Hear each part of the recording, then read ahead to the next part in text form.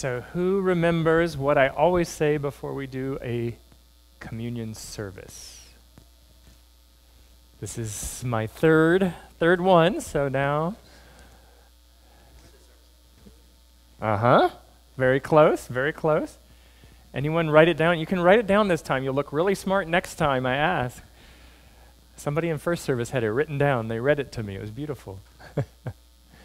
This is an open note quiz. Before we do a communion service, I always say the same thing, which is, the sermon today is not what I'm about to say, but what we're about to do. In the ritual that Jesus established, that Jesus initiated, are the deep truths that he wants us to understand.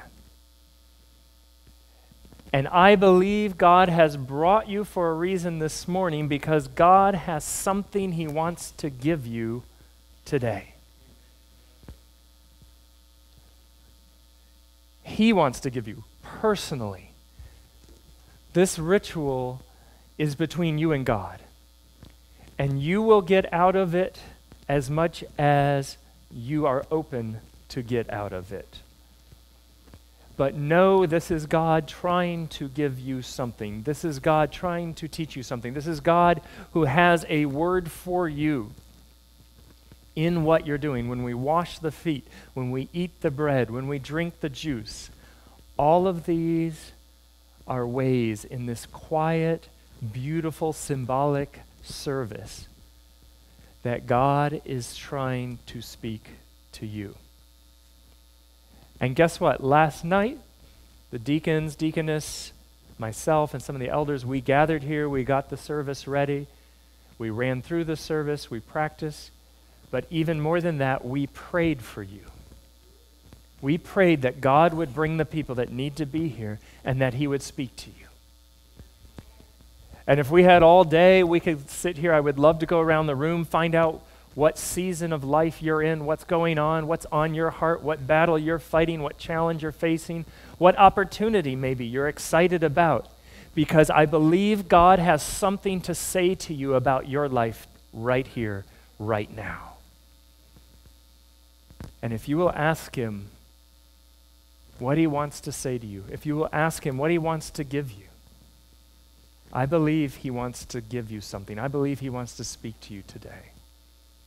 And so this act of worship today is our sermon. But I will just say a few words before we dismiss and begin the communion service.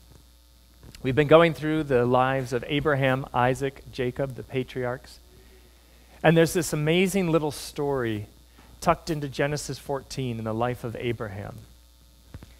Abraham, as you know, had grown and God was blessing him. And he lived in the land of Canaan, and there are, of course, other kind of tribes and peoples and territories. And in Genesis 14, we read about some of the kings who gathered together, formed an alliance, and went out and went to war against some neighboring territories and villages and cities, and stole the people, the plunder, and all that they could get their hands on. And they specifically ransacked the city of Sodom. And this is where Abraham had a nephew named Lot who was living among the Sodomites. And so Abraham catches word that his nephew has been taken captive, been kidnapped, and all the possessions. And it says in Genesis 14 that he gathers his 318 trained men, which that's pretty impressive. He's got 318 trained men, and he goes out to go to war, to rescue Lot and to get back the things that had been captured and stolen. So I don't know what battles you're fighting, but I doubt any of you actually went and risked your life this week. Maybe somebody here did. Maybe somebody put their life on the line. But Abraham in this story is going out to fight a very real battle where lives could be lost. And it says that he attacks, he catches up with the enemy kings, and at night he divides his men into different groups, and they attack. And they are victorious. And they overwhelm the enemy, and they take back everything that was stolen. They get back his nephew and all the people and the women, the children, and everybody that had been stolen. And as the victory party marches, they come to the Valley of Kings. And I'll pick up the story in verse 17. Abraham returned from defeating Kedorlaomer and the kings allied with him. And the king of Sodom came out to meet him in the valley of Shavah, which is the king's valley. So the king of Sodom, comes out to meet him. And then it says in verse 18, this interesting verse, "Then Melchizedek, king of Salem, brought out bread and wine. He was priest of God Most High, and he blessed Abraham." This is a fascinating passage. Out of nowhere comes this gentleman named Melchizedek, who is said to be the king of Salem, but more interestingly, a priest of the Most High God. And he blesses Abraham, and we didn't read the blessing. We can get to that in a moment. And Abraham, it says later, will pay to him 1/10 of all the spoils, even though he refuses to keep any for himself. And as we gather this morning, we are here to celebrate the Last Supper.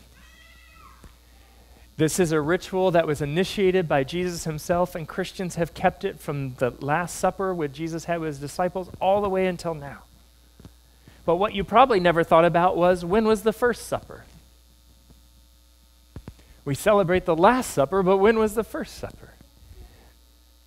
And I want to suggest that this is it. Because did you notice what Melchizedek brought? He brought with him bread and wine. How fascinating. The year that this happens, according to Ussher's chronology, is 1866 BC. 1866 BC. Almost 2,000 years before Christ would come, be born as a baby. This king named Melchizedek shows up with bread and wine, brings it to Abraham.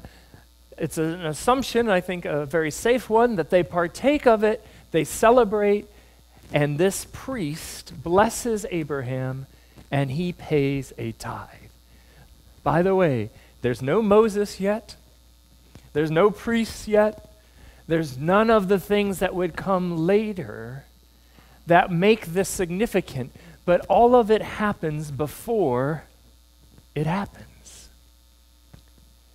I don't know what Melchizedek knew. I don't know what God had revealed to him, but I'm pretty sure that God impressed him to bring the bread and the wine. Because those two things would become so symbolic to the people of God. And how amazing is it that Abraham was the first to participate in this service. He was the first to eat the bread. He was the first to drink the wine. Now, did Abraham understand the symbolism then? I don't think so. But in 2 weeks, in our sermon series, Learning from Their Lives, we're going to go back to the story of Abraham. It'll be Easter weekend. And we're going to find Abraham being asked to offer his own son. Why would God ask Abraham to offer his own son? Didn't God say, "Thou shalt not kill or murder"? Why would God do this? Because God would give his own son. Because God seems to be teaching Abraham. Because God is so close to Abraham, it seems that he wants to reveal what is going to happen in the plan of salvation to the founder of the people of God. Because it starts with God and it ends with God. And it's all about God. And it's no coincidence that this priest's name, Melchizedek, means king of righteousness. And then it says he's the king of Salem, and Salem means peace. He's the King of righteousness. He's the King of peace. He's the servant of the Most High God. And the scripture we read out of Hebrews chapter 7, in Hebrews, the author of Hebrews some 2,000 years later says, this guy, this Melchizedek, he becomes a symbol of the one who would come and be our high priest. Because we don't know anything about Melchizedek. All we have is these couple verses. He shows up and he's gone. We don't know who his parents were. We don't know when he died. And so the author of Hebrews says, this is symbolic. It's pointing forward to the one who would come.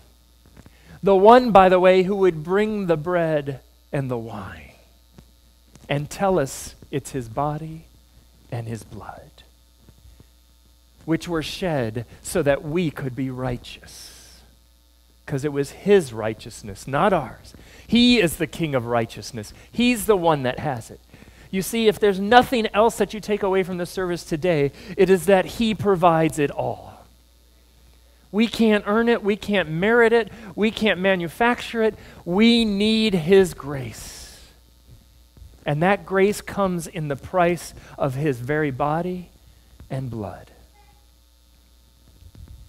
And because he's righteous, and because he provides his righteousness for us, we also get peace. And he is the King of peace. And this peace enters our hearts and our lives because he's taking care of everything. He's provided everything. Everything we need, he's got, and we can get from him. And it's free, and it's abundant, and there's no restriction. It's just whether you want to receive it or not. So I was so excited when I put together this sermon series on Abraham, Isaac, and Jacob, and I saw that we had a communion right in the middle of our sermon series, and I said, oh, I guess I'll have to interrupt the series and we'll do a communion. And then I said, wait a minute. The first communion is right here with Abraham anyway. And then we have Easter weekend, and I thought, well, I'll have to interrupt my series for Easter weekend. And God said, no, you won't. Because there's another story with Abraham where he had to lose his own son. And what was that like? And what was it like for God? You see, when you're in close relationship with God, like any good friend, he wants to share his heart with you. He wants to show you what it's like to be God, what he's gone through, what he's doing, what he thinks, what he feels. And it's this give and take. And I see it in the life of Abraham, and I think he wants to do it with you too. And every time we take the time to take these few moments and celebrate this holy ritual, this precious ritual, it's an opportunity for you to know the heart of God and know his heart for you and what he thinks of you and how he wants to be close to you. So this morning, as we participate, as we break up into groups to do the foot washing and come back and have the bread and the juice, ask God to show you his heart. Ask God to speak to you. Ask God to show you what he wants to give you for your life, where you are right now. I think he has something he wants to give you this morning.